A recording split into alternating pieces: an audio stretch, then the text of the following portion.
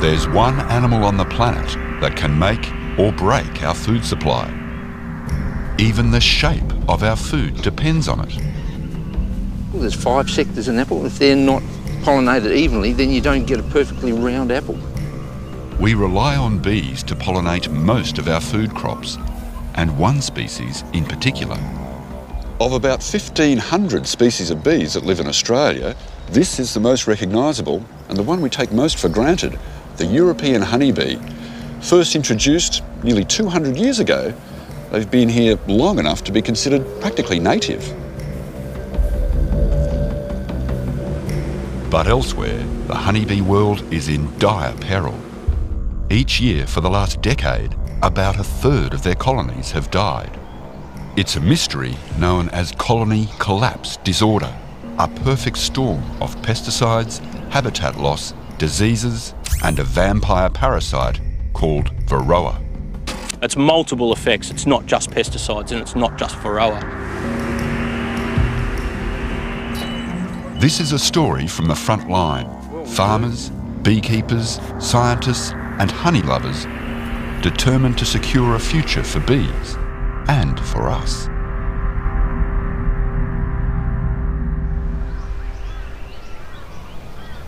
When it comes to honeybees, Australia really is the lucky country.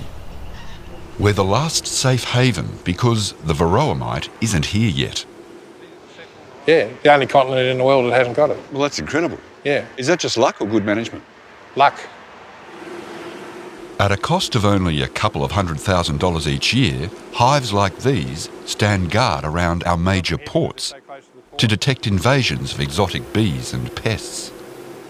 Leatherwood honey producer Peter Norris manages the sentinel hives in Hobart. He dreads an invasion by varroa. We don't want it here. We should do everything we can to keep it out. Varroa is a genus of mites that suck the blood of bees and their larvae, spreading viral diseases. Compared to the size of its host, varroa is one of the largest parasites on the planet. This worker bee in the UK has a mite attached. You can see how agitated the bee is, which prevents it doing the jobs that keep a hive healthy. Peter has seen the varroa invasion before. Well, I've had some experience. I was in the UK when they discovered it there. I'd been keeping bees for quite a few years there, got out to about 150 hives, and the year that they discovered varroa, I went down to 25. We lost 80% of the bees in the southeast of England. In a year? In that one season, yeah. What would you expect to see if you had varroa in this hive? You would see adult bees with very deformed abdomens, deformed wings, not capable of flight. Because of that, the food supplies in the hive diminish very rapidly. What is it about the bees? That devastating prospect could be entering a port right now. Department of Agriculture officers board ships to search for foreign insects, particularly Asian honeybees, the natural host of varroa mites. A ship could be docked in an overseas port and the swarm will come and just by accident land on a ship or some cargo. And they will usually hide under a container or under beams. Not every ship is inspected, but there's risk profiling that's done on different ships. It just takes one bee in one container in one ship in any port for varroa mite to arrive in Australia. And that's the challenge for Australian biosecurity, to stop that stowaway bee escaping in the first place. Foreign swarms are found and destroyed up to a dozen times a year. In 2011, a swarm of Asian honeybees brought their own unwelcome passengers. We discovered the swarm had more than 150 varroa mites associated with it. So a good one to spot. It was really important because if it had absconded, then the varroa mites could have got away. However, we actually import queen bees from varroa-infected countries in the hope of breeding their genetic defences into our bees. If we ever do get varroa, hopefully some of the queens that are now being imported will have resistance to varroa, so we'll be one step ahead in the battle against this dreadful parasite. Ross Rickard runs 3 months of quarantine checks on each import to ensure that not only are the bees clean, but their packaging as well. It's not without risk.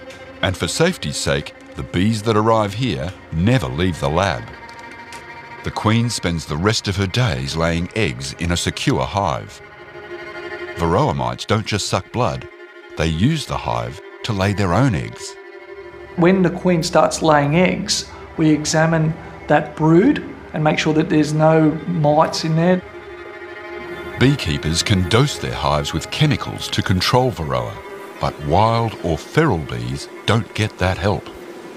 These bees have left the hive to strike out on their own. Unlike the rest of the world, Australia's still an easy place for honeybees to survive in the wild. There's a lot more feral colonies in any environment than most people realise. That's not the case in countries with varroa, where honeybees can only thrive in managed hives. This is what makes Australia paradise for the honeybees. Wild hives like this one, our pollination depends on it. But if the varroa mite should ever invade Australia, wild hives like this will be the first to die. So they would collapse first. And by collapsing, the varroa mite populations will then descend on the commercial populations and the management becomes more difficult. Queen bee breeder Tiffany Bates manages the research hives at the University of WA. For bees, the varroa mite is the big scary. And once that arrives here, we'll have about 3 to 5 years before the massive collapse of potentially commercial beekeeping. They can feed themselves pretty well, but the question is, can we breed a commercial bee population in Australia that's resistant to varroa mite? Today, male drones from the uni bee yard end up in the lab as sperm donors. So, here comes the sperm. Each male has this elaborate apparatus for docking with the queen in flight. Known as a suicidal mater, he blasts a sperm package and his penis into the queen, an ejaculation so violent it kills him. Undaunted, males take flight every afternoon to search for a queen by following her scent. To collect drones in the area, Tiffany baits the net with just a tiny amount of queen pheromone. It's enough to have drones from feeding on all the trees around here and probably the bee farm just over there flocking in. It doesn't take them very long at all. It's a remarkable demonstration of not only their ability to sense incredibly well, but to navigate really keenly. so in theory, unless it's only our males, there should be a bit of a mixture in here. In Australia, we're still fortunate to have plenty of healthy wild bees mating with hive bees, so there's constant genetic exchange. Amazingly, after mating with up to 15 males in a flight, the queen somehow selects the sperm she wants to keep. This tiny organ called the spermatheca holds the future of the entire colony.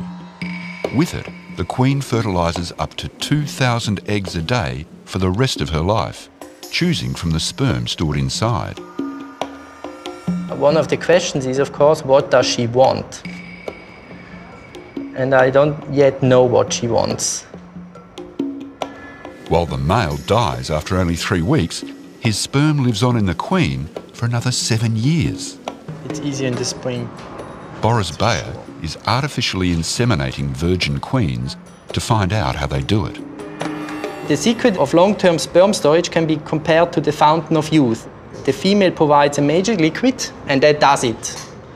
A single substance that we think is responsible to kind of turn sperm on, like really poof.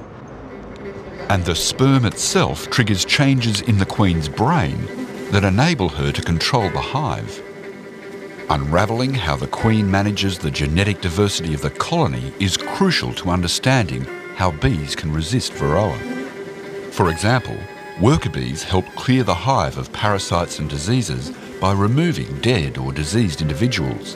This hygienic behaviour is inherited, and bees that are good at it have a better chance of standing up to varroa.